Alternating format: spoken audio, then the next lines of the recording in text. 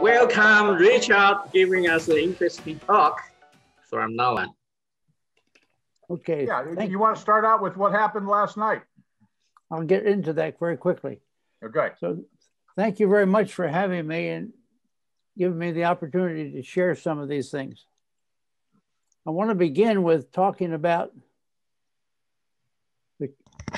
the context of the way in which this work developed, because it's very different than for many of you on this call. Here's a little bit of background about me. I've been at this for a while. I've been in research and manufacturing, and now I've been consulting, written some books, articles.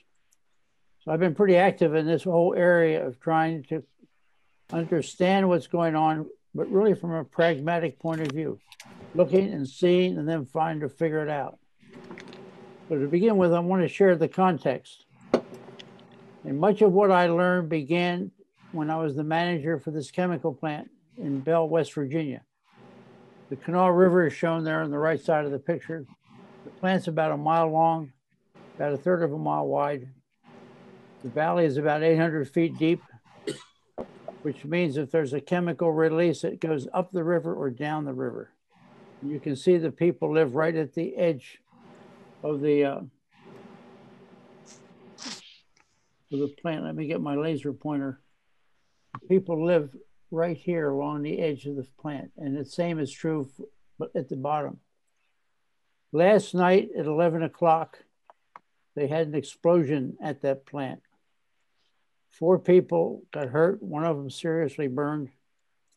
I don't know much more about it except that apparently the fire is now out, but the people in the communities nearby had to shelter in place for 5 miles in each direction, which means you go inside, you shut your windows and doors, turn off your air conditioning if it's on, and listen to the radio for the instructions from the emergency people. So this happened last night. So what I'm talking about took place in this kind of a context where this was possible.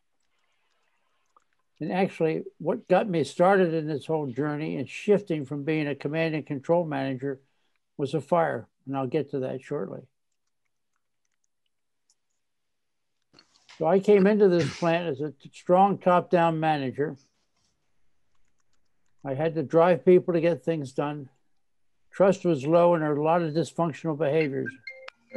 Fighting, arguing, people picking on one another, harassment. There was a lot of stuff going on that was not good.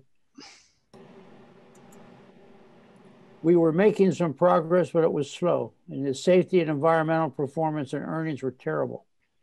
We were one of the worst performing plants in the DuPont Company at the time. But then we had a fire. Not like the big one I just showed in the picture from last night. But it was in a building that burned up a dryer for one of our products. The place was a mess. Our people got it out. We got back up into production in just 3 weeks. One of the things that I watched happen was that the people and the way they behaved instantaneously changed. We became a self-organized, high-performance team without any training, without anything. People knew how to do this. They just did it spontaneously as they self-organized around getting the fire out, doing the dismantlement and repairs, and getting back into production. The people did amazing work. We only had 3 weeks of inventory, but we got back into production and did not miss shipments. And we had no injuries or incidents during all this work of repair, dismantlement, restoration, and startup. But then after the crisis, we all reverted back to the dysfunctional behaviors. And I'm saying, what happened? Why can't we work as high performance teams all the time?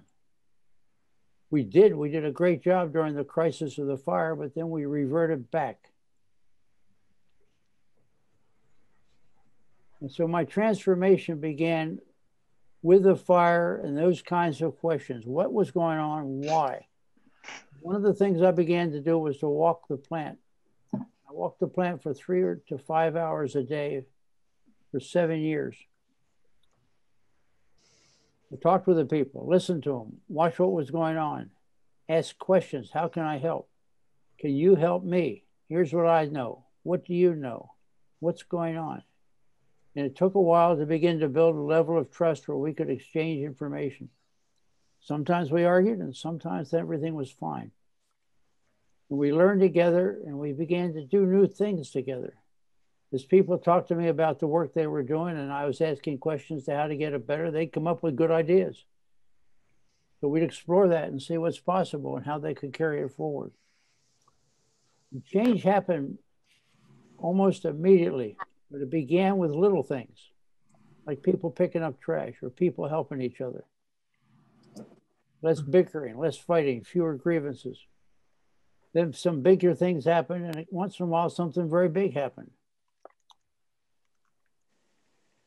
I began at that time studying John Bennett's systematics. John Bennett was a British philosopher, died about 1974. He studied the work of George Gurdjieff and Ouspensky, and he was thinking about communication and how organizations and how does communication work in the structure of language.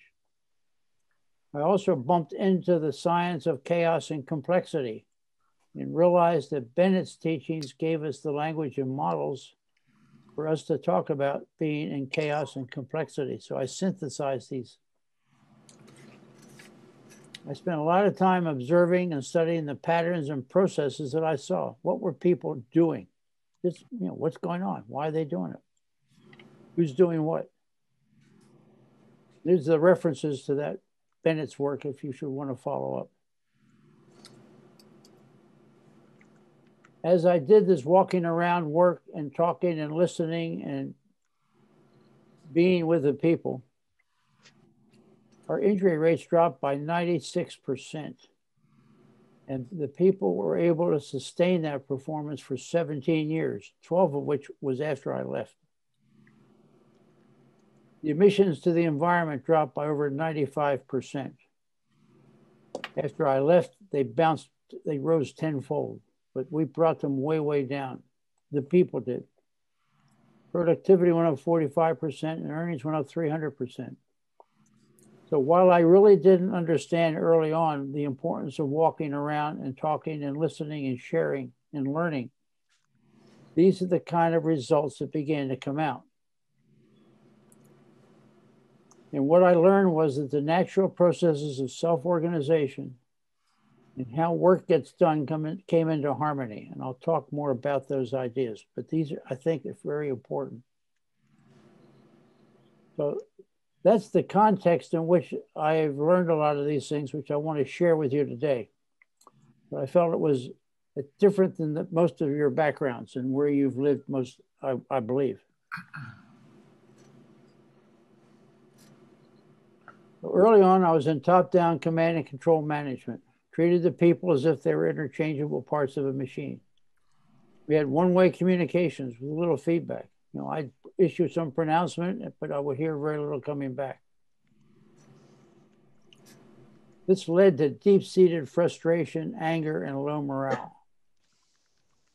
People don't like being treated like parts of a machine. And that shows up in surface problems like people being talked at rather than talked with, having injuries and incidents, bullying, harassment, resisting change, blocking information flows. All those surface problems we often chase around to try to fix, but that's not where you fix them. We had to go deeper. Just doing and chasing these things around was like playing whack-a-mole at the state fair, but it was not really solving any of the problems. And we at the top really didn't know what was happening in the plant until I began to go out and walk around. And we had this phenomenon of work as imagined versus work as done. Work as imagined is when I sit in my office and write a procedure to do a piece of work and then give it out to the people to do the work. I've not talked to them. I've not listened to them. I've not looked at what they need to do. I just say, here, go do this. And they take it and they try to do it. But the conditions are never quite like I thought about in the office. So they have to begin to improvise. They have to begin to do workarounds. And if they do it successfully, I take credit for being a great manager. But if the workaround doesn't work, then I blame them for it. And that's the kind of a dynamic that makes people really, really unhappy and creates a ton of problems. And gradually, I began to realize this top-down process was not working. And I had tried it at 2 earlier plants, but just had not developed an understanding. So I had to go deeper. So I began to have questions. Why do people hold back and do as little as possible? What's really going on? How do things interact and function? I can understand the parts, but what about the whole? What's going on across the whole facilities? Why can't we operate as a high-performance team like we did in the fire situation, where everything changed? And people knew how to work this way. I did not have to develop a training program. They know how to do this. And we began to move towards natural systems. I had been studying complexity in Bennett, reading Margaret Wheatley's work. Margaret Wheatley and I developed a good relationship, and she helped me a good bit. And we began to develop ways in which we could see the whole of what was going on, the parts and the interaction of the parts, all at the same time. That gave us a huge, big step forward compared to the command and control approach. And I came to realize that organizations are complex, adapting, self-organizing networks of people. Our body is a complex, adapting, self-organizing network of cells. Organizations behave like they're living systems. People want respect. They want to be listened to. They want to feel valued. And I find that everywhere that I've worked. People want to be talked with, not at. So I can say, Stuart, how are things going, rather than Stuart, go do this or whatever. People want to know what's going on and be included. We shared almost all information. The only material we didn't share would be private personnel things. We opened it up so anybody could talk to anybody. We cut through the silos. So there was a lot of conversation going on, and it was okay for people to talk to someone who wasn't their boss. It was okay to challenge me. It was okay for them to tell me where I was wrong, and often I was. But I learned with them, and we learned together. People contributed, and we could co-create our future. This idea of co-creation is a big piece of this living systems approach. All of us have inputs. All of us can be there. We do not have to be afraid of this idea of self-organization. And we created order and focus for the business and openness and freedom for the people at the same time. The metaphor here is that my job in walking around and talking with people was to help them understand the playing field. What's the container in which we're doing our business work? And when they knew the container, our mission, our vision, our values, they could then begin to make decisions about their work. And as long as they were within the container, it was fine. And people began to do extraordinary things. One of my big challenges was to learn to live with the ambiguity of not knowing what was going to happen next. And that's part of the nature of complex systems. We don't know the details. We can't forecast the details. But I found that if we begin to understand the underlying patterns, they're much more stable and much more reliable in terms of being able to function and work together. So I spent a lot of time working on the patterns and the processes and what's happening and understanding them. During the course of this, we developed a 360-degree view of what was happening. Everybody was involved. Everybody was talking about things. Information was being shared. People weren't hiding things. We began to all pick up what was going on and share information from all across the facility. And most of the surface problems that I referred to earlier went away. The grievances went down, the bullying went down, the harassment got much less.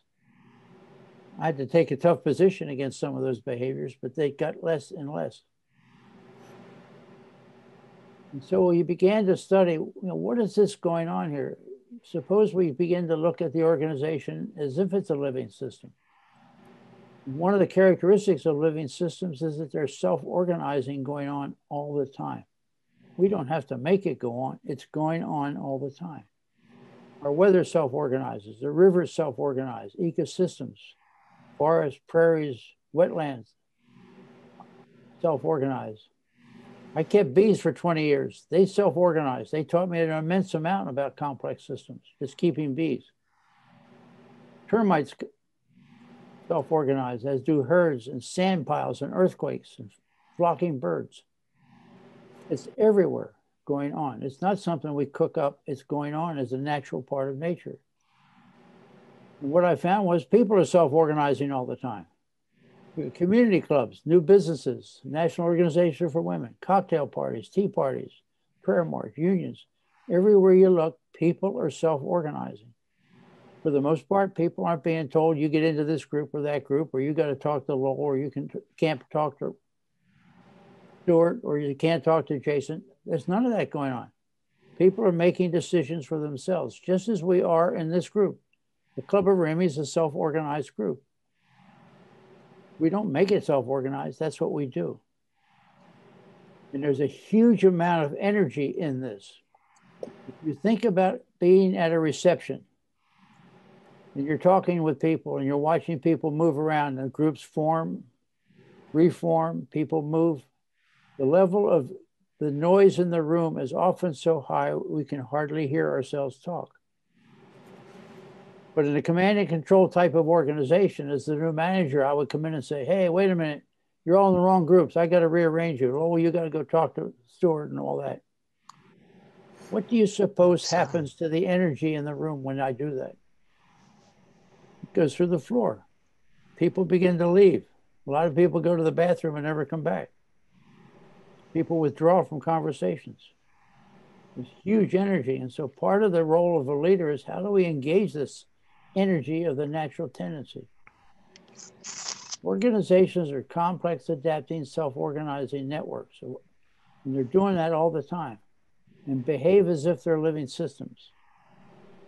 You have to be careful. They're not necessarily a living system like the body, but they sure have a lot of the characteristics.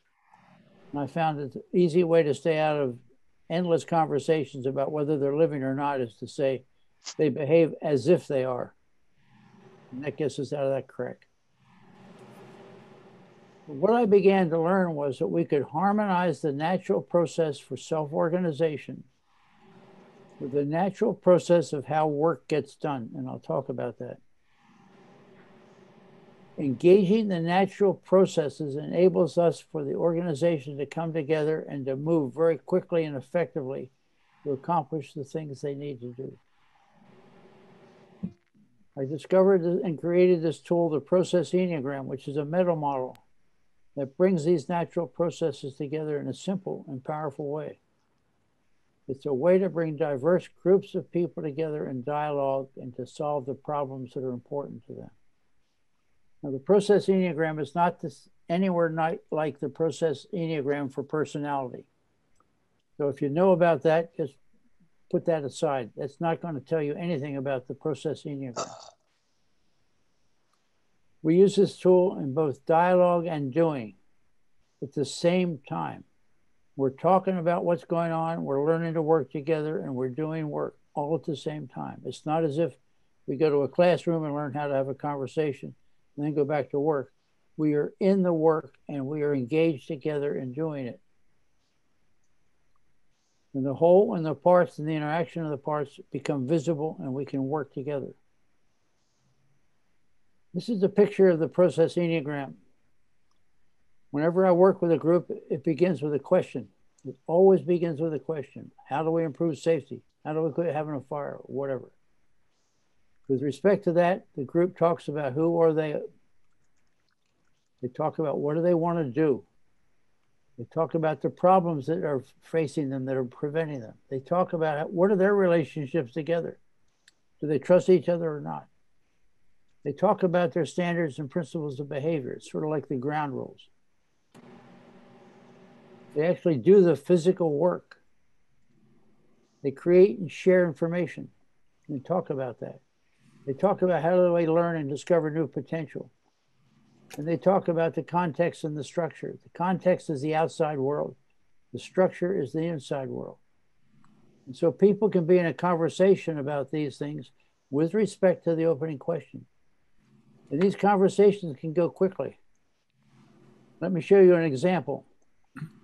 This is an actual example of work I did with the mayor and the leadership team for the city of Niagara Falls, New York, on December 29th, 1999, the day before they were to be inaugurated and installed in their new offices. And the question was, how can we be the best leadership team for our city? So they talked about who they were and what they brought to the table.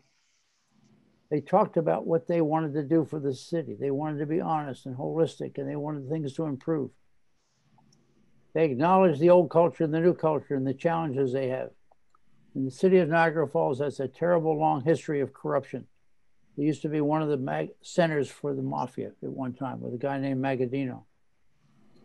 They talked about wanting to become interdependent and trust to build. They co-created these agreements together about how they're going to work. This is the work that they decided they wanted to do.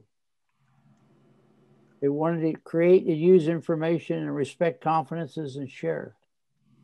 They wanted to commit to learning and spending about 30 minutes a week talking about the map they created.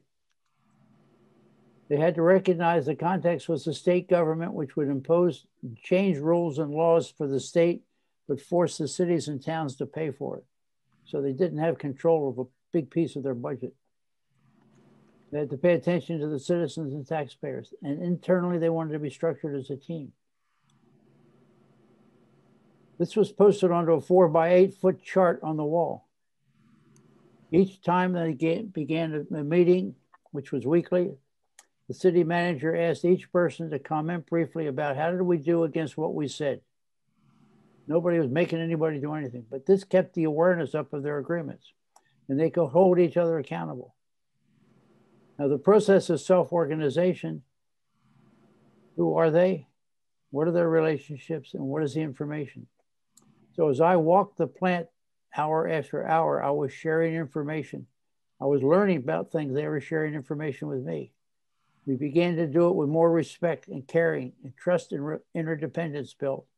And people began to see how their work fit into the success of the whole, which gives meaning. So this is the self-organizing leadership process. The process by which work gets done, and it's always this process.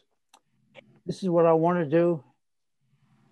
These are the things I have to pay attention to. These are the problems I'm going to run into. This is how I'm going to organize myself. This is how I'm going to do the work. Now I'm going to take some time and learn what I did and get better and come back again. So for example, rather than, let me go backwards.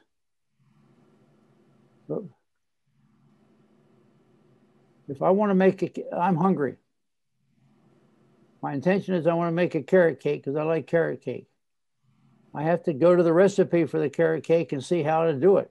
What are the ingredients? How long do I bake it? What kind of equipment do I need?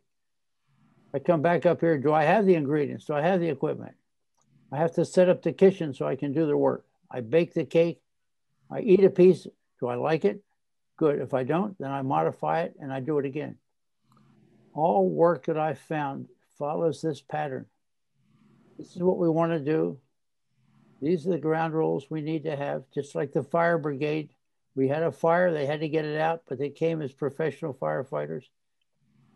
They did the work, they attacked the problems, organized themselves to look for the people to be sure the building didn't have anybody in it, as well as put the fire out.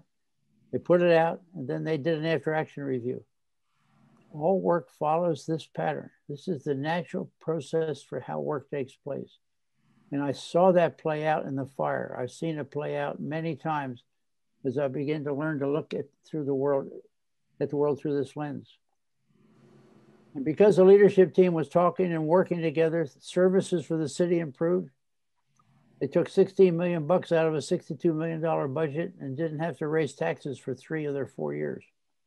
As you remember, I said earlier, the state imposes a lot on them. So this money was being absorbed by the state edicts and new stuff coming down from Albany. Embedded within the process Enneagram are 3 leadership processes. The self-organizing process I just shared. There's also operational leadership process where people got the problem like the fire, we got to organize ourselves and we got to put it out. And strategic learning, like we're bringing in a new business operation like lean manufacturing. What are the new principles and standards? And the leader has to move among these leadership processes, being very conscious of situational awareness. And most of the time you want to be in the self-organizing process. This is kind of a complicated chart. This is the process Enneagram I showed you. This is the self-organizing leadership process, sharing information, building relationships of trust and independence, helping people see how they fit in and find meaning. When people find meaning in their work, great creativity and energy get released. Every now and then you have an incident like a fire. We got the problem. We got to organize and put it out and do the work. And we go through this thing. We deal with the problems. We organize ourselves and do the work. And now and then leaders have to move to that. Now and then you bring in something new. Part of the picture is covered here, but new things come in and we have to get new principles and standards and learning. And as long as these things are balanced with the self-organizing process, we're okay. But if we overuse this operational process, it becomes command and control. And you can see in this diagram why the command and control system is so weak. We have incoherence between the work and the issues and the problems. They aren't being solved. People just said, here's the problem. Here's how you're organized. Go do the work. But this is not being resolved. And nobody's talking about information, relationship, and identity. That's all ignored. The people side is ignored. This is all about doing specific tasks, which are decided by the people at the top. If its processes can be aligned up with the natural process of work, you get a picture like this where there's no incoherence and all the points are being talked about. This releases enormous energy and creativity.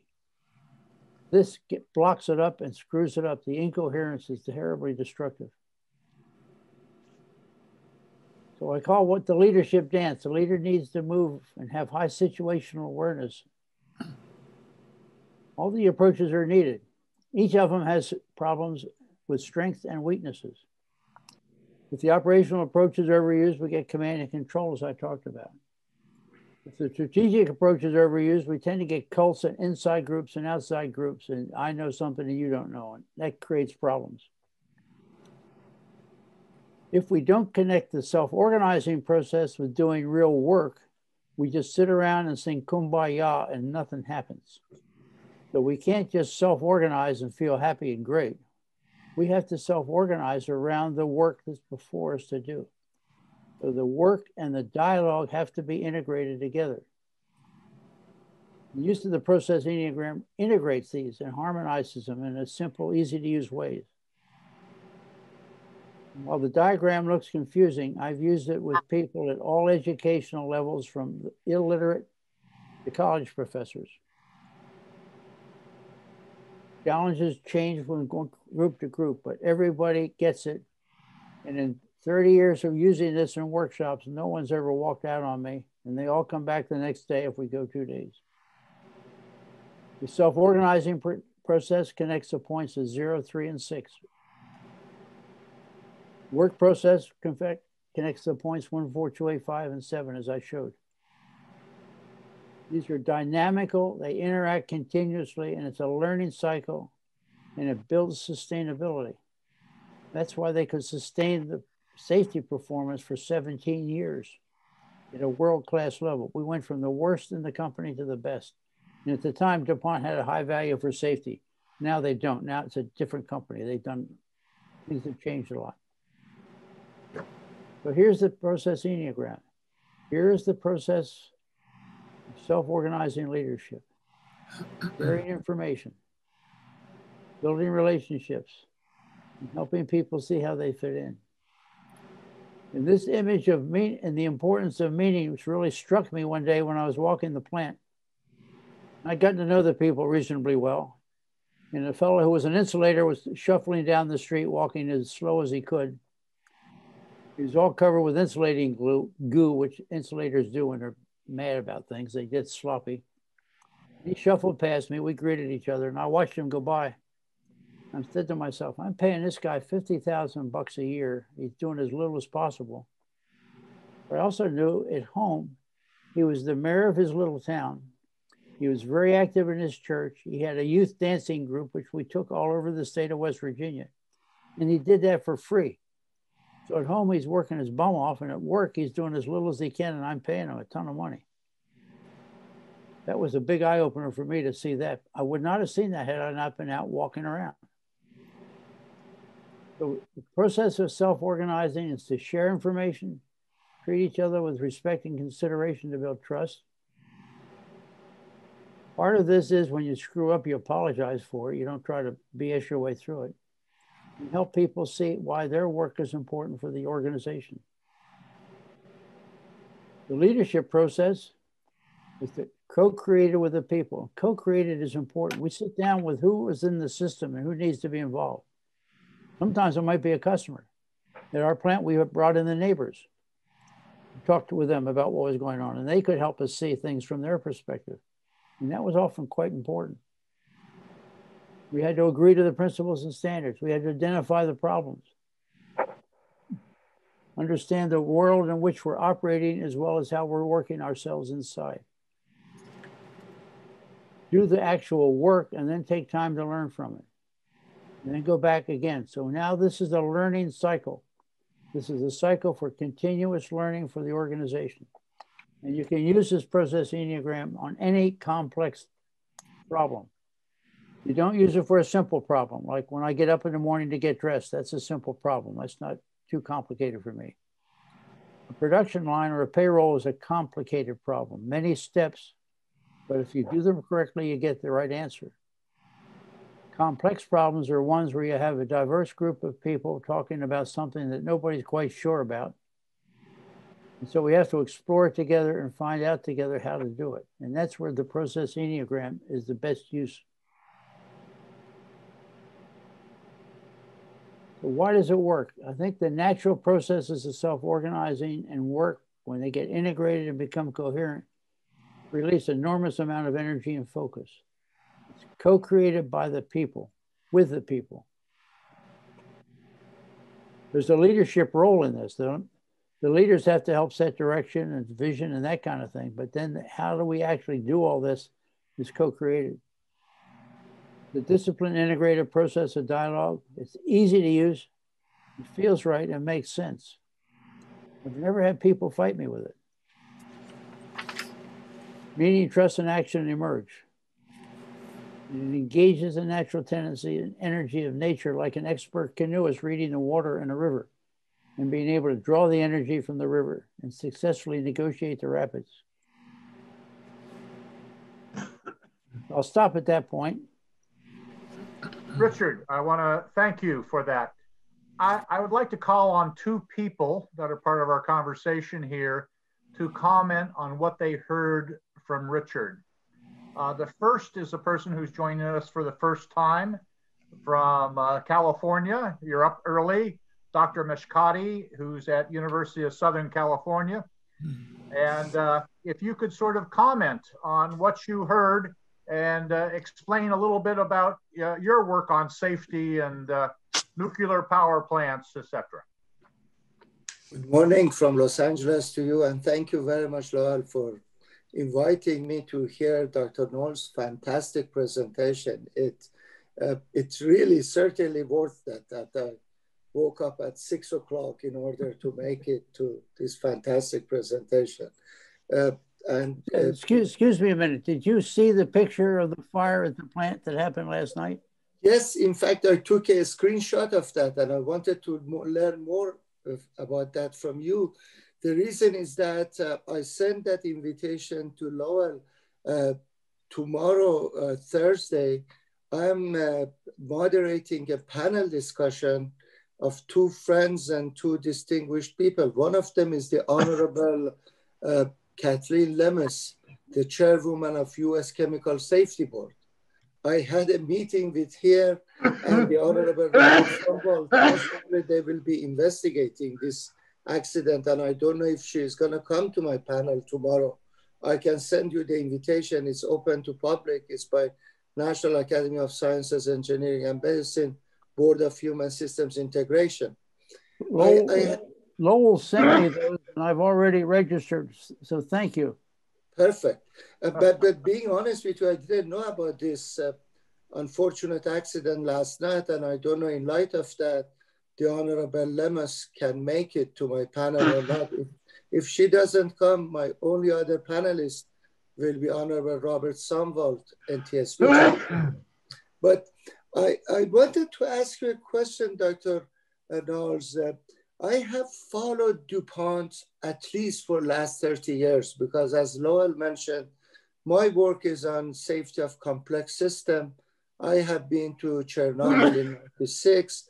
I was a member of the National Academy of Sciences Lessons Learned of Fukushima. I have been to Fukushima Daiichi, Daini. And then I was also a member of the National Academy of Engineering panel that investigated BP, Deepwater Horizon, offshore platform explosion. In fact, we had a member from our committee whom I learned a lot from her, Dr. Jocelyn Scott. I think she was at that time in 2009, chief engineer of DuPont, and she was coming from Wilmington, Delaware. And here is my question to you, that DuPont has always been almost like a poster boy of safety for me. And when I was learning about safety culture after Chernobyl, read a lot about safety culture, written about that a lot. But when my student 20 years ago, 25 years ago, they were asking me about what's a good model of safety culture, I would point out, I said DuPont. They have 100,000 employees around the world, 40 countries, this, perfect. And then I was hit with a basically baseball bat on my head in January 2010 at exactly the same plant. When you showed me the photo of this plant this morning, I have a copy of the CSB report that I made a case study of that. In a matter of 1 month, January 2010, there were 3 accident and releases, January 22, January 23, January 23, and then CSB did an accident investigation of that I made even a PowerPoint for my complex system safety class that I can show you. This is the first slide of that. I don't know if you can see it or not. This is the chemical safety board meeting that I am basically taking the camera of my iPad so that you can see that this was the thing. There was one accident here. It was at the same plant. It's the same plant, yes. One accident here, yep. Another accident here, another accident here. And they killed a guy there. Yeah, and here again, I only rely on this report of CSB, and I know the investigator who went there, one of the investigators, Johnny Banks. I worked with Johnny Banks and several other CSB investigators on the investigation of another major accident, which is BP, Texas City Refinery, March 2005, that killed, I think, 18 people, injured 180. And the key issues over here, they say, was mechanical integrity, alarm management, operating procedures, and company emergency response and notification. I don't want to bore you with this case study, but my question was, Dr. Knowles, what happened to my poster boy? What happened to DuPont? Your observations are very good, and they're very distressful for me, because that's the same plant. When I said that they maintained a safety performance for 17 years, it came to an end when they killed dug fish with the phosgene release. And what happened was, when I was there working with the people and we brought down our injury rates and emissions together, people learned the processes. But when I left, the new managers came in with command and control processes and they broke the system apart. We treated occupational safety and health and process safety management together. They're different components of the safety work, and everybody was involved. The engineers were involved with the operators and talking about how to run the processes better, to get better yields, to have less waste, to have fewer upsets and whatnot. And we all worked together, and we brought our emissions to the environment down. When I got there, they were emitting 6.5 million pounds a year to the environment. When I left, we were down to about 275,000 pounds, which is a lot. But if you think, and that's a year, that's like about a half of a tank truck of gasoline a month being emitted. You know, in a facility that size, we're just having breathing and tanks and whatnot. That's not too bad. When I left, the occupational safety and health would continue to be run by the people close to the work, but the managers pulled the process safety back to themselves. They began to cut back on support. They began to cut back on inspection schedules. They allowed things to drift. They allowed the back orders to go up. And I know this because I've talked to the people, a lot of them. The managers came in and were telling key people, well, I don't need you. I can run this place without you people. And the whole piece came apart. And the process safety gradually fell apart and it finally culminated after 10 years in that series of incidents you just shared with us. John Breslin, who was head of the board, and I are good friends. And John called me up and said, what the heck's going on? The same question you had. And what was going on was that DuPont was pulling way, way back, having more and more MBAs trying to run things. MBAs, there's only one school in the MBA school in the country that I understand teaches anything on safety. My daughter has an MBA. She had one HR course, and that was on the cost of HR. So the MBAs are good on the numbers, but they don't understand the people side of the business and the importance of safety.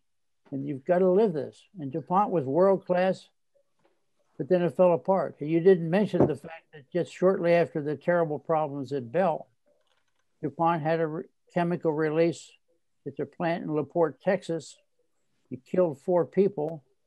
And things had gotten so shabby around their process safety that the fire truck, the plant fire truck trying to respond to the incident broke down and couldn't get there. So what happened was that they had totally taken their eye off the ball. They allowed safety to shift, and they continue to do that. And you may have noticed that DuPont sold their safety services business off. It's a separate company now.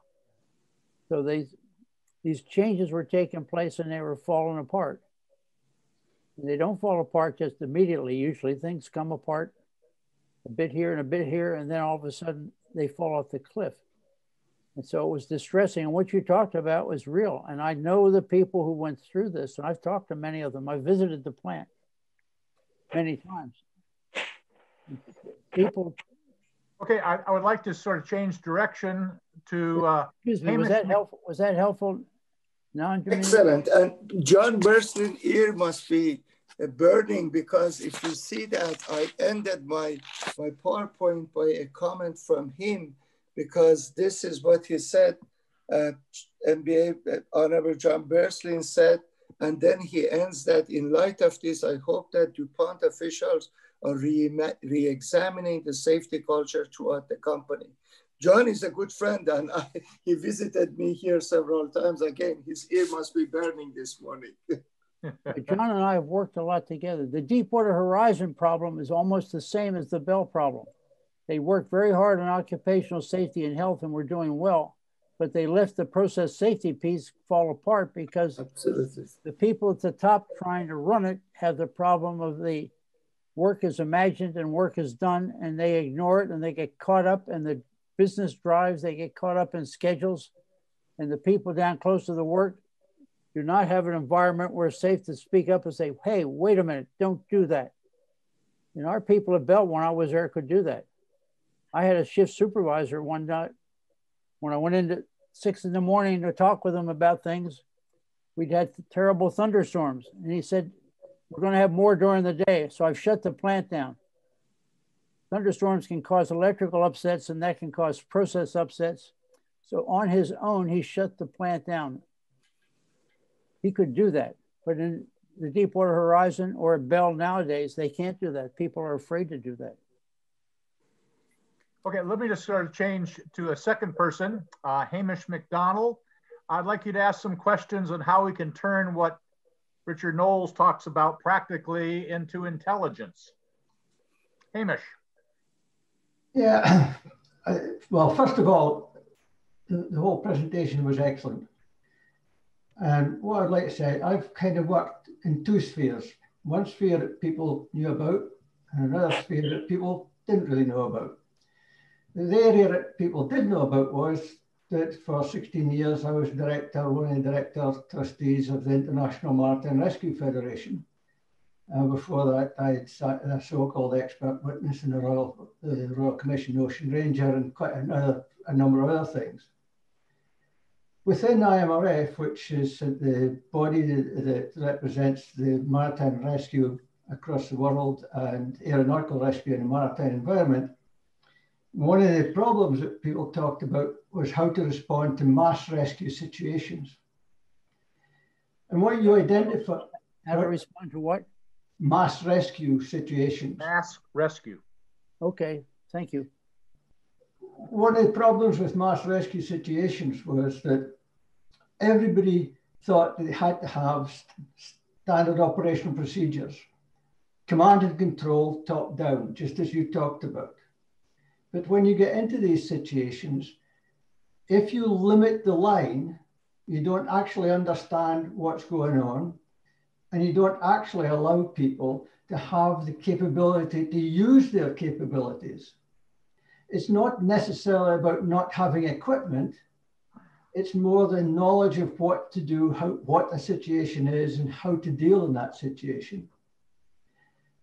The other area of work, generally speaking, people don't know about, is that for many, many years, I developed and ran special operations, counter-terrorist and irregular warfare, and developed network structures. And in recent years, if we go back into history, the development of certain types of specialist operators, basically the starting of the SPS, SAS, was that they took some gillies from the farms, from farmers, from criminals, people who had self-discipline and expertise, and they allowed them to develop and work within a structure. That doesn't really happen that way anymore. And people don't want to go out with what they think is a safe command and control structure, right from the Prime Minister or the President down. I must be in charge, he must be in charge. And it destroys really what the potential is. And I can give a little example. This is a little example that I will not name the parties. I will just say that these were representatives from very well-known specialist groups. And it was not just the UK, America, it was a group of 12 people I brought together from specialist operators to run a program. And part of the program was that they had got to come to where I lived, to where I operated. They had no country clearance to do so. They had to bring whatever they needed with them. And they had to set up an advisory training scheme to train some local operators in a non-military role, in a search and rescue role, but at the same time as that, to develop a capability that was not understood by the people that were there to stop an infiltration happening. So they had to identify people that could help them. And part of it was that they identified that There were lookout people. There were people they could use, like auxiliary coast guards, like people that were looking at the bird sanctuary, that people had all sorts of capabilities. So we ran this so that one night when the operation was going to carry on, they had to have all these people, do all the information gathering, get a plan laid out, and give each one of these people a task to do. So they did that very well, excellently. And it started, and they had a command place and a man in a command. After about 5 minutes, one of the auxiliary coast guards put in a VHF call saying, there's a car arrived in the car park. Very good, thank you very much. 10 minutes later, there's another car arrived in the car park. Ah, good. 5 minutes later, the same person came back and said, the lady in one car has got out and got into the car that is with the gentleman. This went on for about 20 minutes. And by this time, the head of the so-called information gathering got a bit pissed off that he was getting interrupted from his thoughts or the command and control. And the next time the man put a VHF call in, he said, the man is now with the woman and they're going away.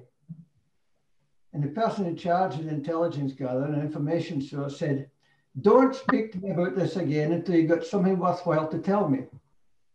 And at that point in time, the whole exercise was destroyed. That's everything is important. You just don't know when it's important. You also made reference to nature, and that's exactly what it was. Many years ago, and I've been lucky to spend time in all sorts of places, crawling about, doing different things, but I spent time in the Japanese mountains with some women, old women, and I was taught about nature. And one of the things that I was taught, I was put in front of a small stream with a small square board, and I had to, in my view, I was asked to paint the picture. So what I did was try to paint what I saw through that box. And I saw the little stream, and I saw it turning around corners, and I saw there was bubbling water, and this, that, and the next thing. Great.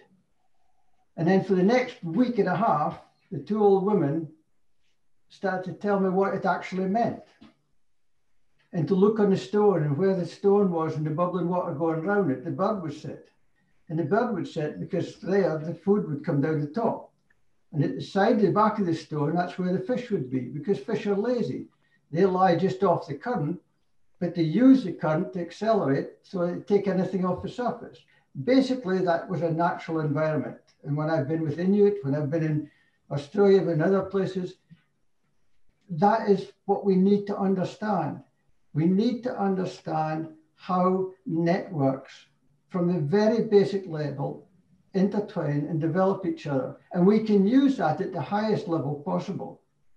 Unfortunately, in today's situation, people demand command and control. They demand structure top to bottom. And they just don't listen to what is the most important people. And they don't see or hear what are the most important factors within it. So I commend what you've said. I just wish that a lot of people in a lot of places who make decisions would get their heads out their arses and their fingers out their ears and see and hear what they need to see and hear. But the most important thing is not to be aware of things, but to understand things. And there are very few of these people actually understand. Academic learning is a great thing. But I can tell you, you can go into the wilds in Mali, in the wilds of Somalia, where there is no education. Education has got nothing to do with IQ. It has nothing to do with understanding. It's only a means of expanding that. And that is, I think, the lesson we need to try and put over. Everything you said in there, I can double, triplicate. It was exactly right. I just don't understand why people don't really want to accept it. One of the things that happens with this, and I try to let people know, is the results get better very fast and they get really good. I've had people tell me when I share with them that we cut our injury rates by 96%, that I'm lying. Yeah. I've had people come to the plant, I let them walk around the plant, and after 2 days, they come back shaking their heads and saying, what did you do? People don't understand this, and they refuse, and they get stuck in their old doggone habits. And we're sleepwalking. We're sleepwalking. Too many of us are sleepwalking through this. So, Richard, apologies. If I could just, Jamie, if I could just ask Lute to comment, because a lot of what Richard talks about is dialogue and doing and the relationship. And you've just written a book on conversation, so it might be interesting your comments. Lute from Amsterdam. Are you there? Hopefully. Maybe not. Okay, Jamie. Dus whenever Lute is there, I happy yield to him. Richard, so an important component, I think, are the business schools, because I spent time in strategic management doing a PhD at Purdue University. And Margaret Wheatley was actively discussed, and Michael Lizak was at our conferences just talking about complexity.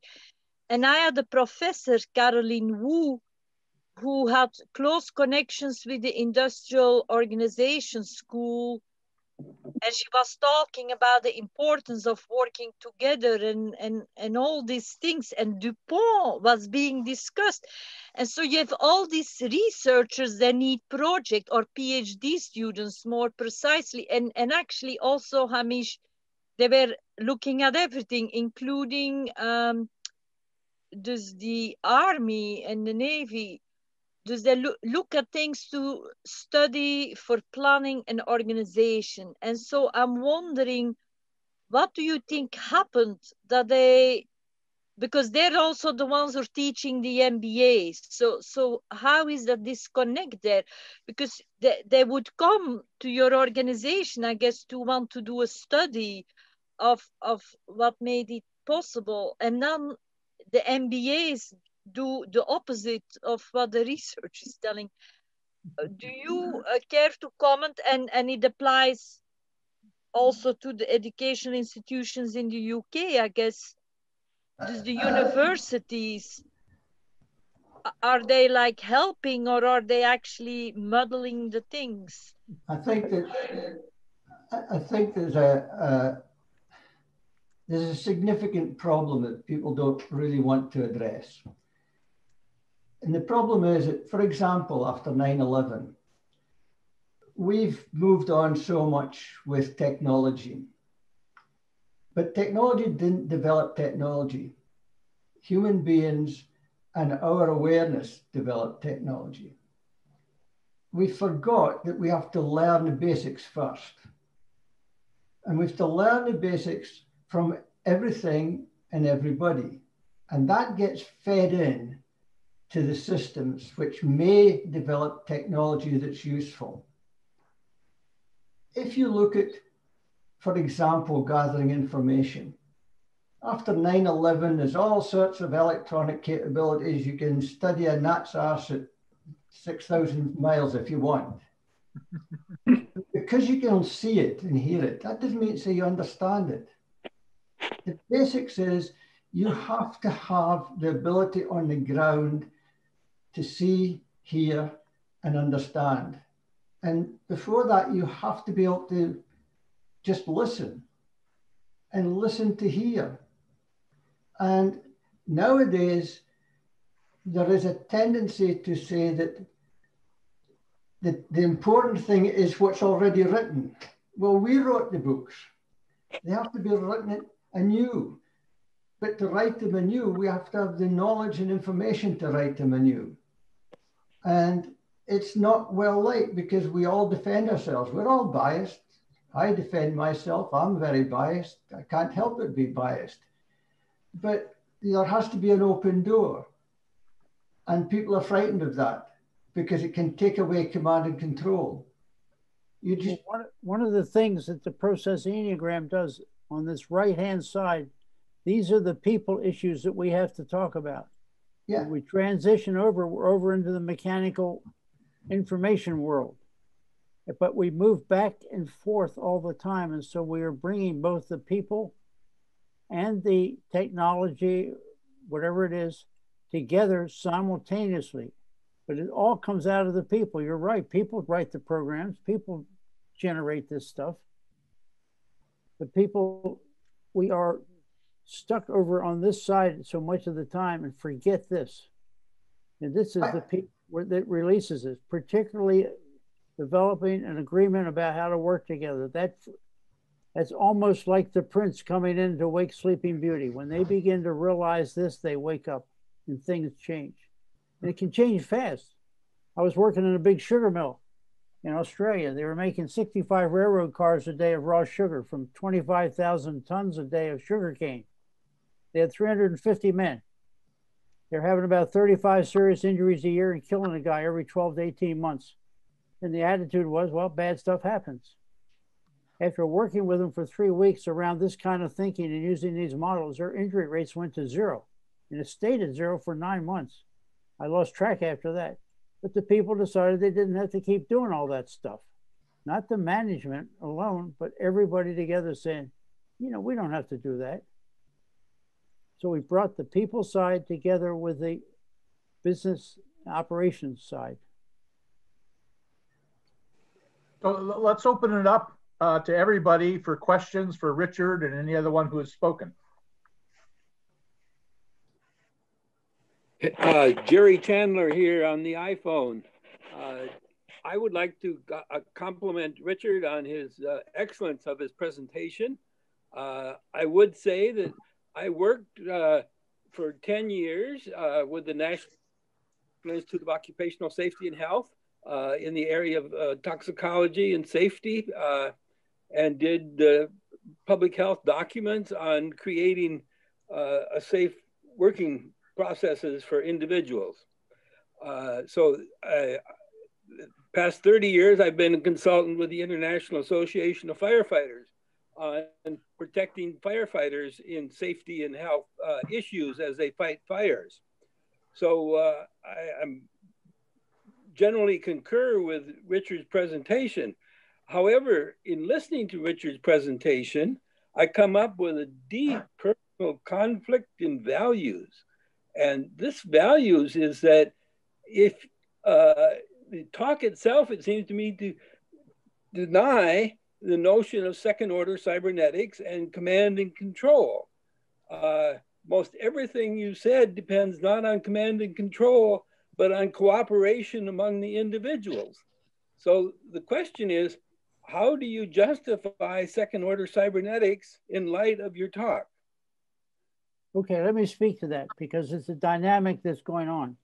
As the plant manager, I could exercise command and control as I chose. And sometimes I did. But I also had to be very careful and use that primarily to say, this is the direction we're going. We've got to work safely. I don't have a right to make my living at a place where it's okay for you to get hurt. I'm not going to put up with that. So my command and control things tended to be around, here are the standards. We've got to live up to them. Now, how can we figure out how to do that together? And people seem to be okay with that kind of an approach and opened up. And it was important for me to set the conditions where people could speak up, people could feel safe in talking, people could challenge me and tell me when I was wrong. And sometimes they told me that, and I often was. I had to listen to what they were saying. So I had to work with both the command and control piece, but temper it very carefully and not crush the people who were doing things. And to, when people made decisions, support them. An example, we wanted to convert our process control systems for our big chemical processes from the 1950s to the 1990s technology. The traditional way would be for DuPont engineering department to come in, give us an estimate, build a second control room, build a parallel process, run it for a couple of years, and then change it over and let the operators run it after they worked it out. And then the operators take 2 more years because they didn't get involved and they don't like it. And it takes a while. We decided that we didn't have time or money and we're not going to run parallel. And we did 16 conversions of processes. We never ran parallel and we never failed. And that was because in these meetings, my job was to keep the communications open, asking questions about how are we doing? Are we listening? Are we helping? What do you need from me? How can I help? And the people pitched in and everybody was committed to make it work because they were doing the work close to the work. I did not ever tell anybody how to fix a pump, for example, or run a process because I don't know how. People knew that, but they also felt they could talk with me. I was out in the plant. I did not do this in my office. I had to be out where they were. I climbed distillation columns because people have to do that now and then. I'm afraid of heights. I would do it on a nice, calm summer day. But people at least appreciated that. And they recognized that if push came to shove, I'd have to make the decision. But most of the time, I went with what the people were doing as long as they were using the processes that we were talking about. So there's a command and control piece of this that's going on. This is why I call it the dance. We've got Richard, understand that and appreciate you see it as command and control as a very upper level process where you are the supreme commander. But it brings me a second concern about the relationship to second order cybernetics. The second concern is that, as you noted, you have a Ph.D. in organic chemistry. This processing plant was organic chemistry processing plant.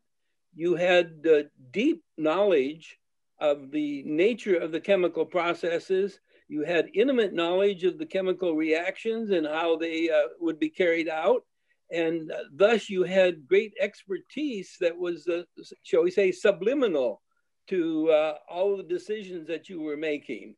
Do you think this is necessary to be for second order cyberneticians to have that level of knowledge of their supreme commander and control situations? Let me answer that 2 ways. For the people who are running the particular organizations, I think it's incumbent on them to know what's going on and to be deeply involved and have a sense of what's going on when they just walk into the place. I could walk into a building and tell from the sound what was going on. You couldn't do that because you weren't close to it. So on one hand, those that are close to the work need to understand. However, what I have found as I've been consulting around the world is that these systems and processes, if it's command and control or participative, are so consistent that it's astonishing. And so I can work in a bank, I can work in a nursing home, I can work with the city government because I'm paying attention to the ways in which people choose to come together to work. And that is very consistent things we can talk about and help people. So it doesn't matter what the organization does. It's how do the people choose to work together? And this is where I can help them and bring in the points that we've talked about today, that we've got to blend both the people side and the business side, that we got to bring in all these things. The leaders have to be situationally aware of when to use different approaches together with the people. So it's a dynamical thing, and that we can help people with. So it's 2 answers. I hope that makes sense. Richard. Thank you, Richard. Very good. So open it up. Other people, comments, criticism. Okay, Jamie, you first. You mute. You're muted.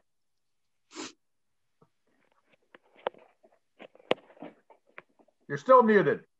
A follow-up to earlier question and in the Zoom session.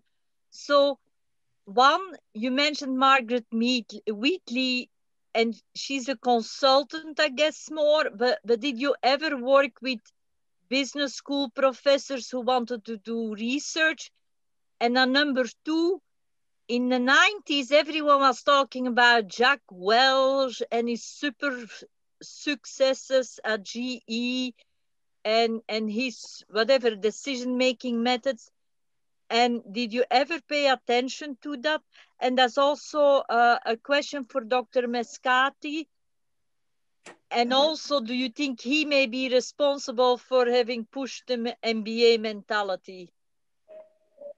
Let me talk a little bit about Margaret Wheatley. As I was beginning to do this work and walk around the plant, I did not know what I was doing as I understand it now, but it was making a difference and we were getting better. Someone I saw on a NOVA program about chaos was Glick's book on chaos, and he was talking about pendulums and electrical circuits. I thought this must apply to social structures as well.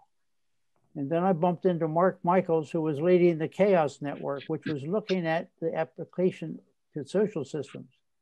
And he invited me to their second annual Chaos Conference in 1992 or 91 in Santa Cruz.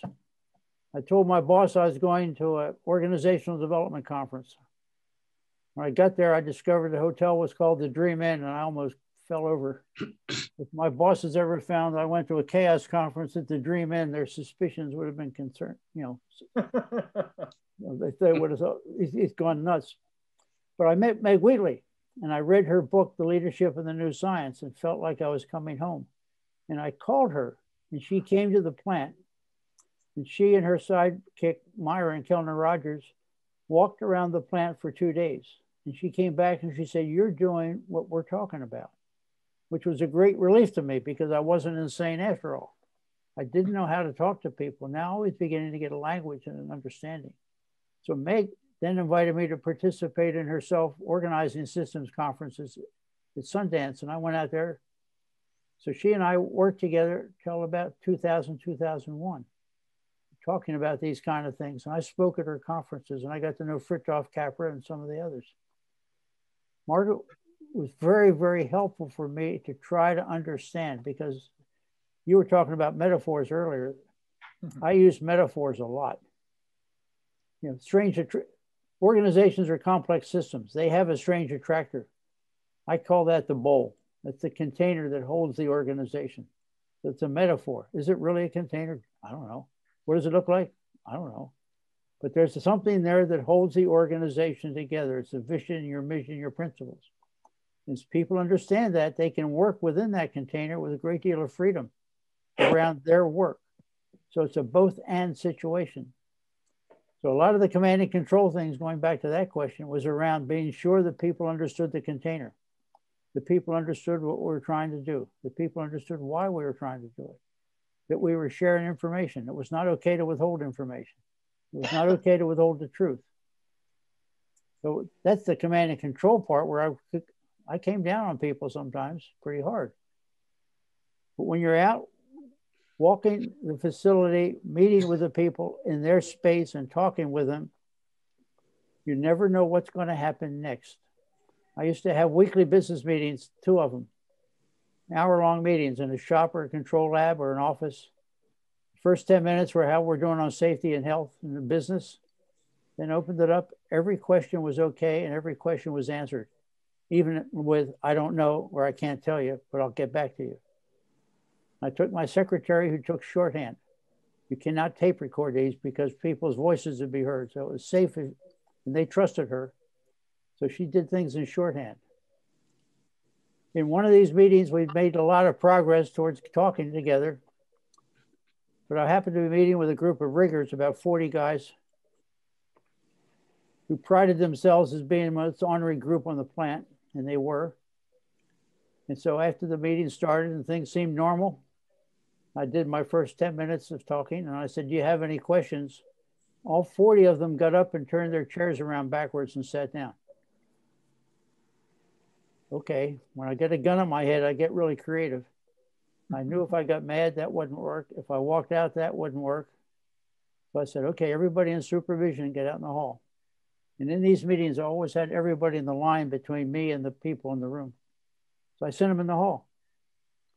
Got a cup of coffee, sat down. You could have heard a pin drop. And after a couple of minutes, which seemed like about 10 years, I said, fellas, this is pretty lonely. You're going to talk with me? And they all turned around and we had a great meeting. And what had happened was that their bosses had told them, don't make ways for Knowles. And so they were punishing their bosses and using me to do it. So after that meeting, which was a good meeting, and we covered a lot, I brought the bosses back in from the hall and we had a little back to Jesus hour, like, what the hell are you guys doing? We're trying to share information. It's not okay to do what you just did. So I got very command and control. So I had to move among these needs based on the situation. So, you know, sometimes crazy stuff happens. Sometimes it gets very hard. And sometimes I screwed it up and I just had to tell them, I'm sorry, I didn't mean to do that. And that happened a few times as well. People don't expect us to be perfect. They just don't want us to lie about it.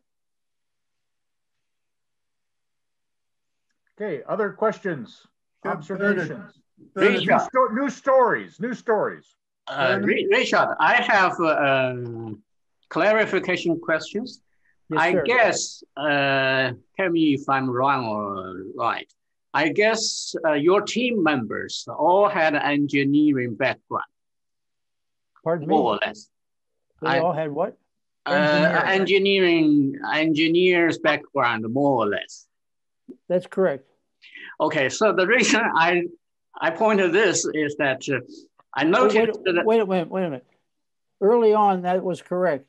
Later on, I changed the way in which we ran the plant. And I had the shift supervisors report to me as my team rather than reporting to someone else. So these are the men who ran the plant 24 hours a day. And so it was me and the shift supervisors. None of them were college trained. They were smart, highly capable people.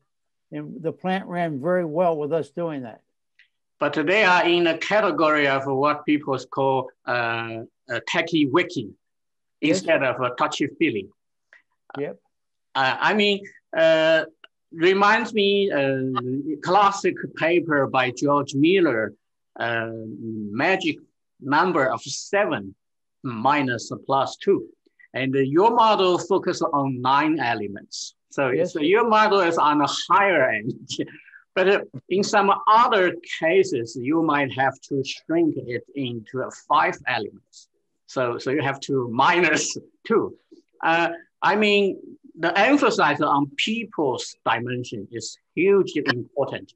And normally it's forgotten by scientists, cyberneticians, and even second order cyberneticians. They kind of neglected the people dimension. So my suggestion is if you could submit your work to a different organization named the Organization Development Network. They're having huge conferences, like thousands of participants every year. And they had a very good book named the Change Handbook. When I encountered them, the first version, they had 18 different methodology there. And when I leave them, like a few years later, the methodology increased to 61. And we add a 62nd one. And your model here could be the 63rd. I mean, Stuart had a famous quotation saying that models are neither right or wrong. They are just more or less useful. So I think your model here is very much useful, a little bit linked towards the technology people, but still it's a 9 element. It's within the range of 7 minus plus 2. Okay, let me talk about that. There are a couple of things I think that are really important to keep in mind. One of them is that when we use the model, we keep it posted so everybody can see it. So we're not depending on memory. Kanban. The other thing is, all we have done is label the natural processes with the people already know and do. And so in a sense, we just help them have some numbers or some names to put on what they already know how to do. And so the process of saying, you know, what are we trying to do? what are ground rules? People get that very quickly. I've never had a problem with people grasping this. The groups that get it quickest are the people closest to the work. The groups that struggle with it most are the really highly educated people who have invested a huge amount into their work area, and it's hard for them to spread out sometimes, and so they get caught up in it. But people, I've not run into that problem where people can only remember 7 or 5 or whatever.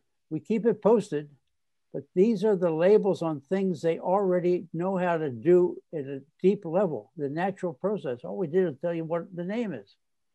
That seems to help a great deal. So I haven't felt the need to trim it down.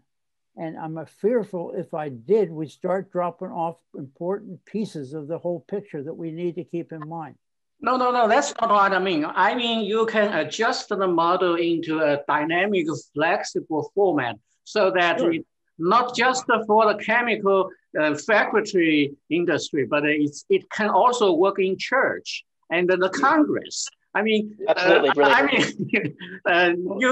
you can twist a little bit and provide different versions. And my next question is, how would you compare this thing with, let's say, Edward Deming's total quality management and all the way to ISO 9000 certification processes? And also, Jamie mentioned Jack Welch. Jack Welch, they use the different methodology they call workout. That is more or less similar in the same line with your model, but it's not that straightforward.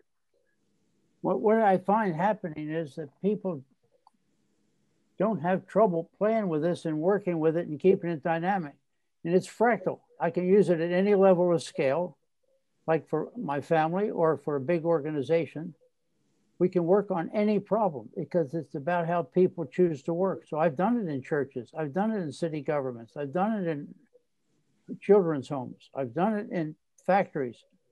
It doesn't seem to matter. I did some lectures in Malaysia for the School of Higher Education about this thing and brought the people together. So it works in any situation because it's how do people choose to work together. It's not what is the particular technology. That's the part that takes place over here. How do you organize it to do cost sheets? How do you print the cost sheet? I don't know how to do that. But this stuff here is very consistent across organizations across the world. So consistent that sometimes I'm tempted to just write the process Enneagram down without even talking to them. And I'm often about 90% correct just because the patterns are so doggone consistent. If I could just add to what Richard does relation to Jason's question about 7 plus or minus 2, it's really 3 layers. It's the self-organization level. And as any engineer knows, you need 3 points to find the center. So there's the self-organization, there's the command and control, and what I call the image level. Each of them are our triangle where you're able to find a center. What I like about what Richard does is you combine what engineers are taught to do, which is you throw out complexity to solve a problem that you can solve. By putting the spherical nature of 3 triangles, you're able to see a whole. And thus that's the leadership dance.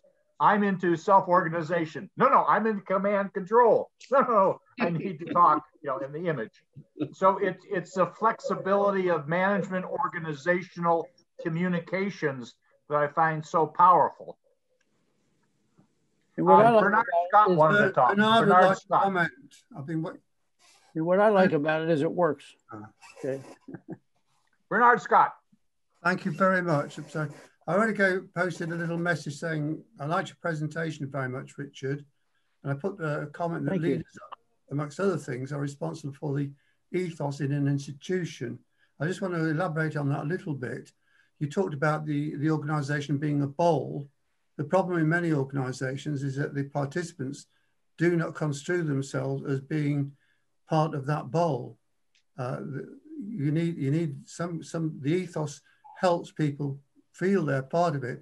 An example from first year of my studying psychology, I was sent to work in a factory for 6 months to learn about the culture of the factory floor.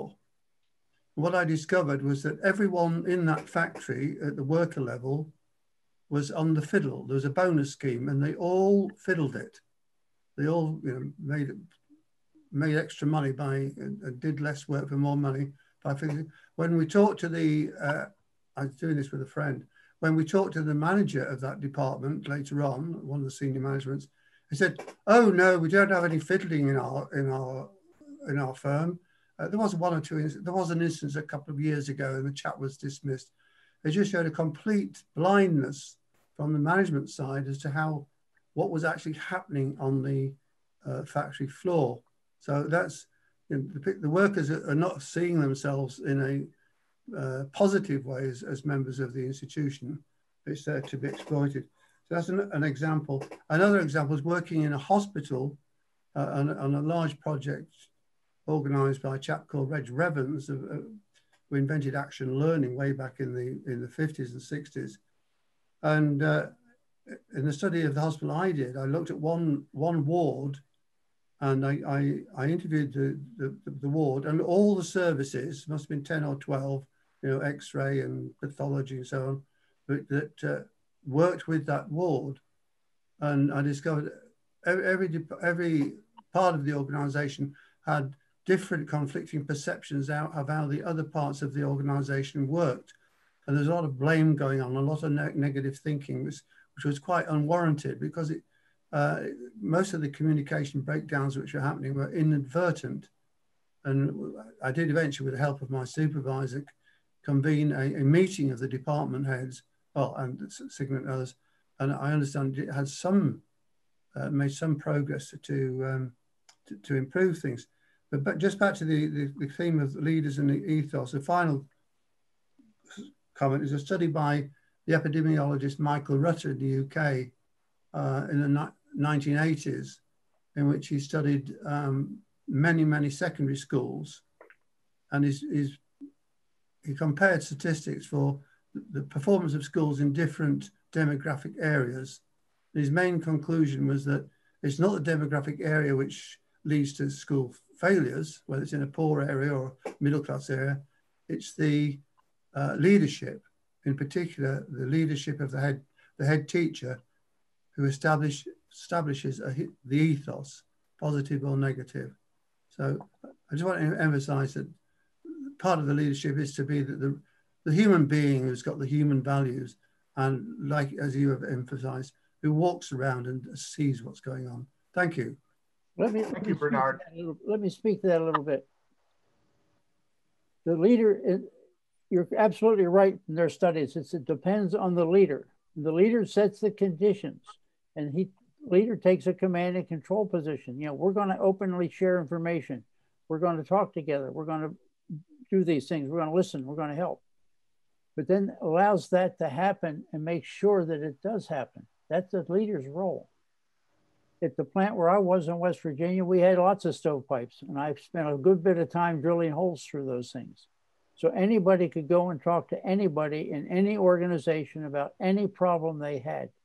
And I encouraged that. And sometimes if I was talking with someone and they said, well, I'm afraid to go over there, I said, well, let's go together. And I'd walk them together over and sit down with the other person and begin the conversation.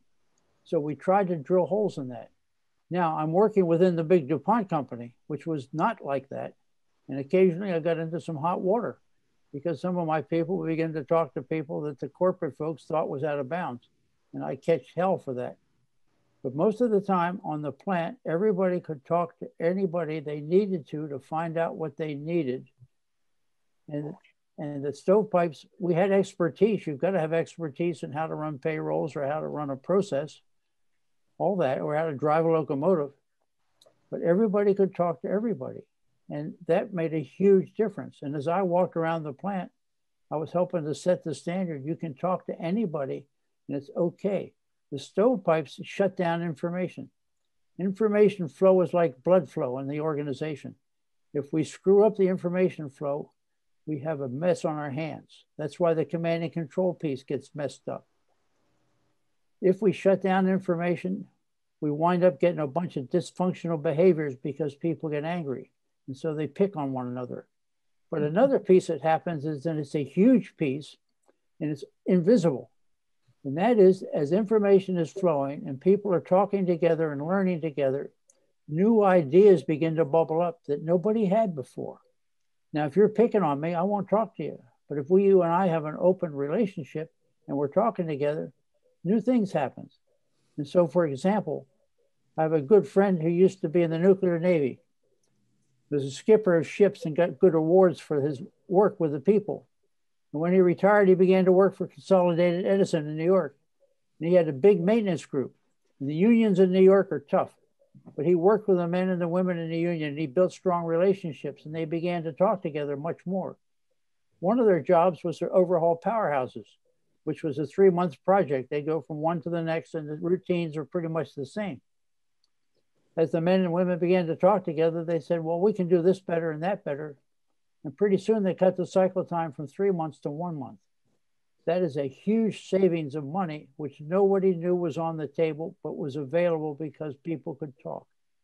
How much money is lost because people aren't able to talk is a big question I have. I think it must be a staggering amount of money that's lost because people aren't talking together. People are playing games with the system like you talked about. There's no excuse for a manager to not know that people are playing games. The only reason they can say that is they sit in their office all day long and pretend the world is something else than what it really is. If I could just tell us a quick story in my research on the American Revolution. When George Washington was wanted to become, he did not want, but people wanted him to become king. And he says, no, I'm not king, I'm not emperor. What the hell do I call myself? And what the title he chose was from this little college called Harvard that wanted to change the way education was from Europe. And they talked about what title they did. They said, well, the title should be president.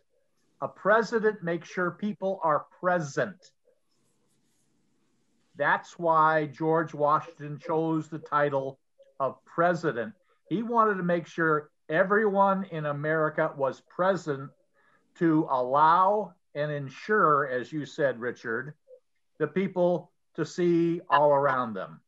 It's just making sure people are checking there. Are you present, Hamish? Are you present, Jason? Are you present? That was the title of this experiment called America, because he didn't want to be called king. He didn't want to be the top dog. He just wanted to make sure people are around. One of the problems I think that has occurred is that a good phrase that's heard many, many times is, it's a need to know basis. That person only needs to know. What does it need to know? Well, how do you know what that person needs to know? How do you know what is necessary? Who owns what knowledge? And how do you deal with the knowledge? And if you look at command and control structures, particularly in certain areas, for example, in military, but not just in military, in politics, one of the favorite defense mechanisms is, oh, it's a needs to know basis. Well, so many things that are needs to know are not known because the people that know are not there to say it. I had the experience with that, Hamish. I was operating under, what do people need to know? I was getting all kind of mail. What do people need to know? To whom should I send it?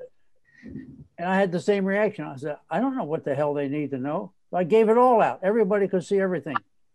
And one of the funny things that happened was that when we began to share lots and lots of information, the people on the plant discovered that we on the leadership team didn't know what the hell we were doing a lot of the time. And it scared them, and they figured out they better help us.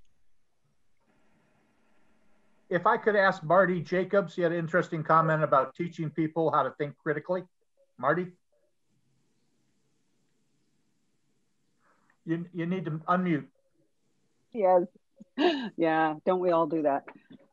Well, yeah, I mean, I've read Margaret Wheatley's work and, you know, familiar with Reg Reaven and all that. But to me, it's really about helping people think differently. You know, in the command and control, you know, as you were saying, you know, it's on this need to know basis. Well, you know, how do you know what they need to know? So it's really about, you know, rather than having people just blindly follow, you know, commands, instructions, you know, when they get into a situation, they can actually think about, okay, well, what is it that we need to do? I mean, everything is uncertain in this world. It's really not easily predicted. So, I mean, and in the work I've done, you know, I've been looking at sort of, you know, different levels of learning. So single loop, double loop, triple loop. And, you know, it's at triple loop learning where people start to really think in a way that can address a lot of the complexity we're dealing with in society. You know, I just, I'm doing a presentation tomorrow night for it's a school in Argentina that is mostly engineers, but you know, I'm talking about learning in complexity, in times of complexity. And you know, I always go back to the Einstein quote about, and I never have it exactly. I looked it up, but I can never remember it exactly. But basically, that we can't solve our current problems at the level of thinking that they were created. So there's always this need to develop, you know, higher levels of learning and higher levels of thinking. And that's a real challenge. I mean, I can't remember who it was, but, you know, saying that, you know, there are a lot of people who just don't get this. You know, it's like, you know, I have the same feelings of, I don't understand why, you know, organizations still keep going with command and control, because it just isn't going to, it doesn't work. But, you know, there's this whole issue around level of adult development. And again, this is stuff that's come from my research, that there's a need to figure out how to guide people towards higher levels of adult development, because that's the only way we're going to be able to solve or at least address a lot of our complex problems. I don't know if folks are familiar with Robert Keegan's work. He's a professor emeritus at Harvard in education, but he's done a lot of his work has been on constructive developmental theory. And he says, which I find, I'm not sure I totally believe the statistic. I guess part of me wants to be hopeful and hope that it's better than what he says. But he says that less than 1% of the adult population thinks at the level of thinking that we need in order to address our complex problems. I'd like to believe it's more than that, but yeah, so yeah, the way in which people think and how people think, I believe is critical. I agree with you, Marty, and triple loop learning is really important in bringing that in, and that's the complexity stuff. But I found that a way to help people begin to expand their thinking was to go out and sit down with them. How are you doing? What's going on? Is there a better way to do this? Get them to begin talking, and their thinking develops. And after a few conversations, it's not just one-off. People really begin to think creatively and begin to do things that are quite astonishing and are just amazing. You know, I talked about changing out our process control systems. We did 16 of them. We never ran parallel. We never failed because everybody was committed in thinking about what needed to be done and trying to do it. And I think it goes back to a point I feel is important, and that is it's being done in the work right then. It's not as a separate activity, but it's in the activity of doing the work and making it better and them helping to make it better. And when they do that, they find meaning in their work and the energy builds up. When I first started at the plant, we were making 2 or 3 or 4 changes in the first year, and it was a big deal and it was a struggle. As we all began to learn to do more and more, by the time I left, we were doing 4 or 5 changes a month, and I was having to slow it down because I was afraid we'd outrun our technology. And we got to keep track of that because you can have fires like we did last night. So, but it's in doing the work itself, which I think in making that connection that is so important. And people began to get it quickly. People have good ideas. Most of our people are pretty smart. They do a good job with their families by and large. They can buy houses and cars and do all that. We treat them so many times like they don't have a brain. And when they get to actually using it, they enjoy it, they like it. So I find getting out of the office, going out and sitting down with people and having a cup of coffee and saying, what's going on? Is a big step. Well, I was going to say, absolutely. What you're doing is both modeling the behavior you're looking for, and you're acting as a coach and helping them to think differently. Yes, so that's I mean, correct. it's like you're a sounding board, and again, it's. I always like to think about. I don't know if Margaret Wheatley said this, or whether it was Juanita Brown around World Cafes, but the wisdom is within the room. It exists there. It's just a matter of tapping it and finding it. I agree with that. I think most organizations have maybe 90% of the information they need already within them, but they're not talking and sharing, so they don't know. I agree with that very much so. And people feel so good when they're making a difference. My job was, as the leader, was to make sure, we didn't go off the darn rails. Many a night I went to bed saying, well, I hope the hell we keep this stuff in the pipes. So if I may make another comment in the realm of Lud Leidersdorf, there is this political philosopher in England who kind of say it's all about conversation. And so the universities are the places where people learn how to join and participate in the conversations of humankind. And each department is its own conversation.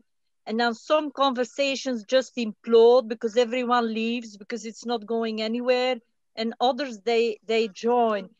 And so in this view, the purpose of the management schools or system science schools is not to create knowledge, but to create vocabularies with sets of distinctions or dictionaries for Jerry Chandler, so that people can actually talk about what it is that's going on, so that the majority of people get it. I mean, they feel it, but they're just looking for a common language.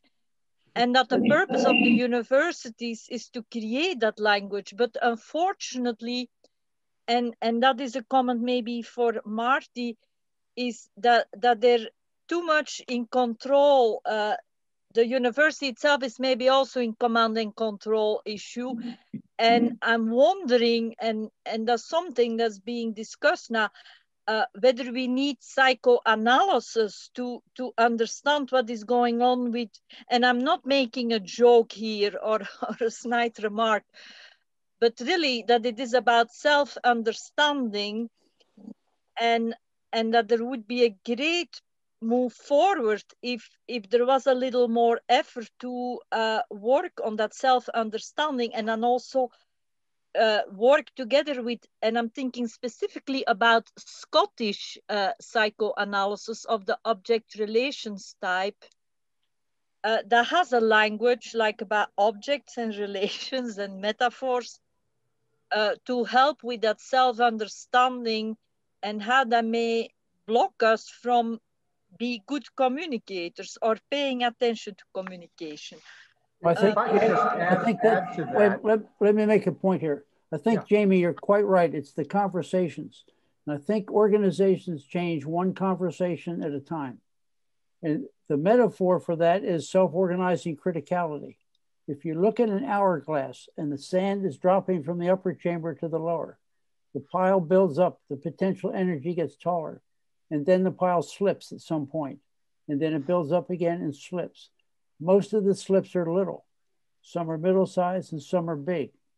That's exactly the pattern of processes of change that I saw as I walked the plant.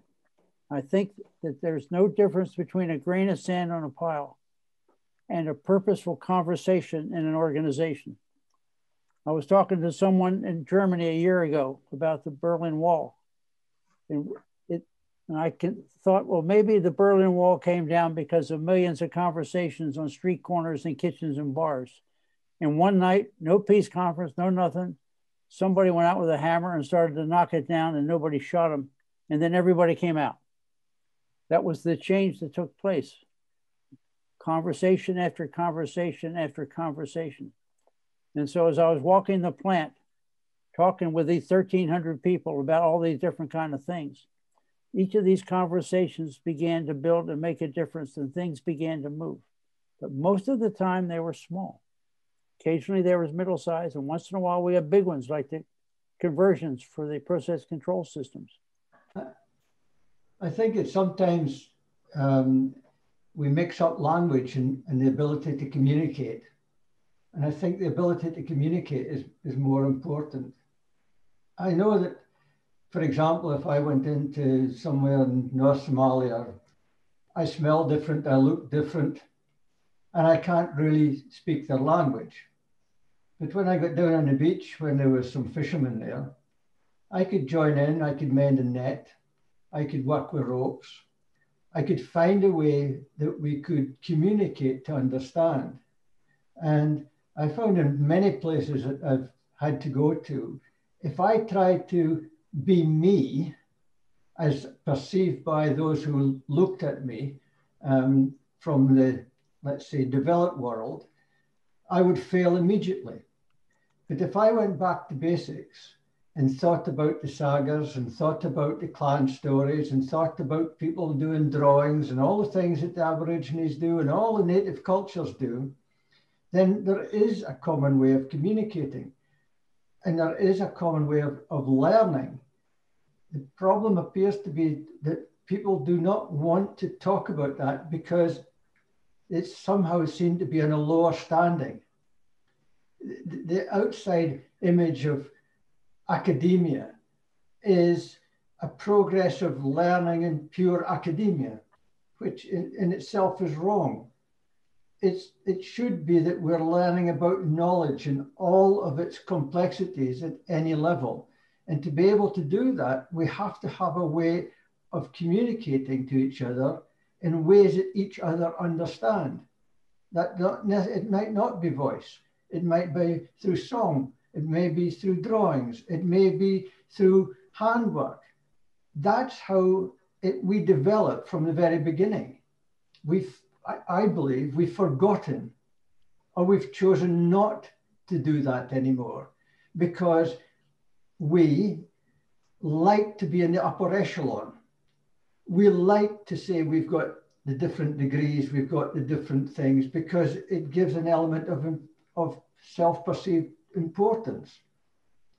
But if you're working in the middle of the Mali desert, those things don't help you too much. What helps you is the ability to understand where you are and communicate in such a way that you can learn. So I feel that much more emphasis should be put on how we communicate and what that means. What I like about our discussion now, and thank you, Richard, for bringing it up, it says, what is a corporation? What is an institution? And what we're saying is it's a bundle of conversations that can go terribly wrong or can actually release energy in terms of work. And that's a very different notion if you look at the corporate literature on what is a corporation. And I can go into that, but if we could be talking about not the therapy on the individual level, well, if I'm going to have peace, there'll be peace in the world, bullshit. it's a matter of therapy of institutions. How do we get the therapeutics from the system standpoint to be able to take on the educational industrial complex, the health industrial complex, the military industrial complex, which precludes full explosion and interaction of information? And that idea of an institutional therapy is where I think cybernetics and systems is its next step. But that's my opinion. Other people, please, to respond to Richard. Let me tell another quick story about to build on what you just said, Lowell. Okay. I was working with a big hospital in Toronto where the SARS epidemic started. And the director of the hospital had her office on the 12th or 11th floor in a beautiful suite. And she realized she was in the wrong place. So she moved her office to the first floor to a small office next to the cafeteria and across from the restrooms. And so every time she walked into the hall, she began to engage in conversation. And then she started a process called her Rose Garden Dialogues. And she would sit in the Rose Garden for several hours, one day a week, and anybody could come and talk about anything. And as a result of those things, the whole place changed and became very much more effective and purposeful, much better caring. If I could add to that, Bob Nicely here. I had the privilege of starting up the Bureau of Transportation Statistics, one of our national statistical agencies, and I got to lay out the office floor as we began the place and lay out the whole organization. And I set up a space for a common area with, sinks and refrigerator and a window and tables and so forth. That was 2 or 3 times the size of my office, which did not have a window at all. So it's possible to begin that sort of thing from the beginning. And that was remarkably helpful in encouraging conversation and networking amongst the growing staff. Thank you. Alex, you haven't spoken yet. Last time you did a lot of speaking. Love to hear from you.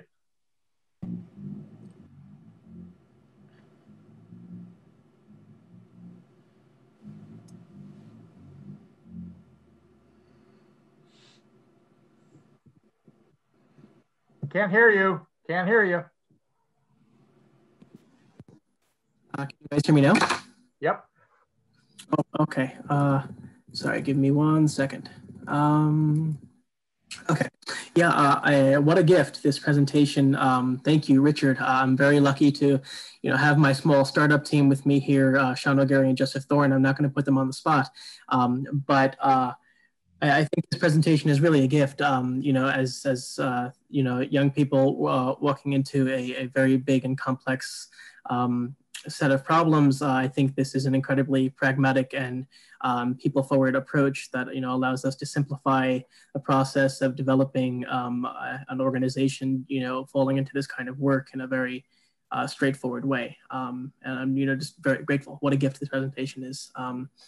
I think I'll be mining it for information and learning for another week or two. Good. Stuart, any comments, observations? Well, I've heard Richard speak several times, and every time I'm tremendously impressed. And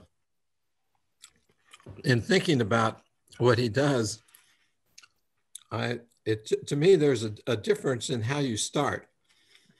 It's like I used to teach things like the viable system model and others of these methods, system dynamics and so forth. And there you're teaching a technique, but Richard always starts, okay, what's the problem in the firm? How do you get people to talk in the firm?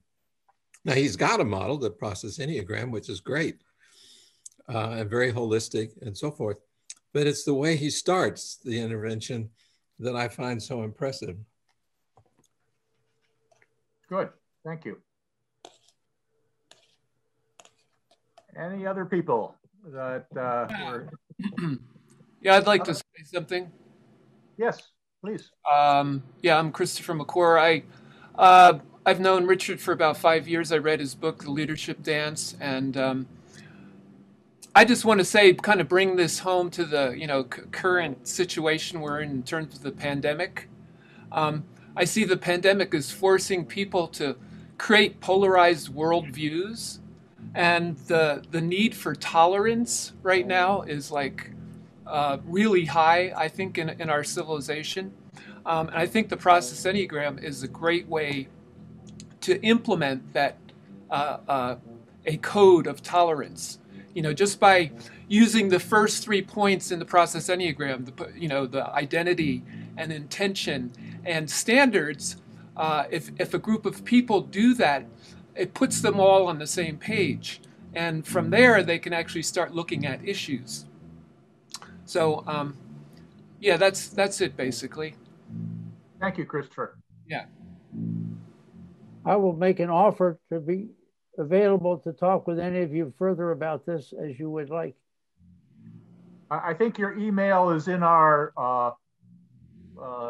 invite, I think, yes? Or maybe you could just put it up on the chat box, Richard. If I can find the damn thing. It's down at the bottom. It says chat. Richard, I'm definitely going to take you up on that. I'd be glad to talk with you about that. Right. rnknowles@aol.com. It's not complicated. I don't see the darn chat box. That's fine. That's fine. We'll take care of it. Well, could I add one more comment at this point? Yes. Richard, after thinking of your presentation, and I also have heard you speak before, and of course, familiar with the general problems of occupational safety and health and the stresses they induce.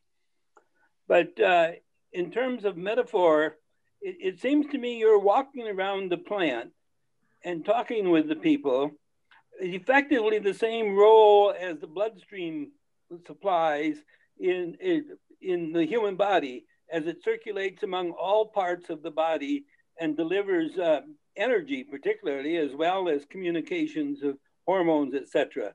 So to see the leadership or command and control as analogous to the bloodstream and its carrying capacities and exchanges of information seems to have some merit to me, despite the limitations of the metaphor. All metaphors have limitations, but often they're quite useful to conjure about. Right. Well, I want to thank everyone for their participation. I'm trying to get Christina Engelbart, Doug Engelbart's daughter, to give a presentation, and that would complement what Richard is doing. Doug Engelbart's, he invented the mouse hypertext windows to deal with humans' interaction with the swirling world of zeros and ones beyond punch cards, which I grew up on. And his ideas of an ABC level organization deals with how do you organize, not just within a plant, but how do you take on a complex like the military industrial complex and change it. And so hopefully I'll be able to, she's in California, so he may have to change an hour or so of our timing because as Dr. Makeshi has noticed, it's early to get up from California. Lowell, the name, please? Her name is Christina Engelbart. His name is Doug Engelbart. I met him in 1971 in Mexico with Heinz von Forster. She was there as a little punk kid. We actually rented a house together. So this is a type of thinking on organization to take care of, how do you take care of something in an organization? The question is, we have organizations of organizations that create complexes that you need something more complex to deal with. So hopefully I'll be able to get Christina to give us a presentation probably in January sometime, maybe. You just ask her to send me the towel as soon as possible so I can invite.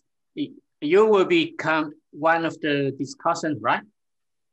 Yes, or, and we'll get someone else, like this time we had. Yeah, we invite one more. To talk about this. So I really enjoyed our conversation today. I think we built on one another's ideas. So thank you all for your time. Thank you. Dr. Meshkati likes to make a comment. Please. Please. Thank you. Thank you very much, ma'am. That was in fact in response to your very good question about MBA and the exchanges that we had. I have been teaching a course called Human Factors in Aviation Safety for pilots and aviation safety professionals at USC for 25 years. I have been following the case of Boeing 737 MAX very closely, sent testimony to Congress and a lot of these things. Back to the MBA questions, I really enjoyed this conversation. There was this article in New York Times Sunday, 2 weeks ago. I don't know if you have seen it or not. This, if you haven't, I will send that to Lowell, and I would ask him to share it with you. It is a fantastic article, gets to the core of this conversation that we had about how Boeing lost its touch by getting rid of engineers and total culture change and everything. That's the debacle that they went through that. I will send this article to you, and if you're interested about Boeing 737, I have a Google Drive full of documents for my own student. There was a question in my final exam in my human factors class about this. I will be more than happy to share it with you. But again, I put my professorial hat here, and I suggest that please read this New York Times fantastic article. I will send it. And his title, give us his title. The title of the article is Boeing Saga, let me hold it here. Boeing Saga of Capitalism. Gone. Yeah. Okay. This was written by a New York Times business writer, and it got a lot of traction in that. And in fact, if you see my sticky note over here, I made a comparison of what Boeing did in case of MCAS with Babcock and Wilcox 30 years ago with the leaking port and the problem that happened at Davis Besse plant and later happened in Trimble Island. I think the similarity is eerie similarity. Good. We've had a very constructive conversation. I want to respect people's time. Thank you all. See you next week. What's up next week, Jason? Next week is, you have to check that. I have listed about 4 or 5 topics. Okay. Next week is about Lumen, and Jamie will be there. Edmondo will be there, and it is not next. It is. Oh, it's next week. August. Sorry. Okay. Okay. Check back my post message, group message. Okay. Well, thank you all for your time. Thank you. Thanks a lot. Bye. See you next time. Thank you for having me come to talk with you. Thank you, Richard. Thank you. Good job. Thanks, everybody.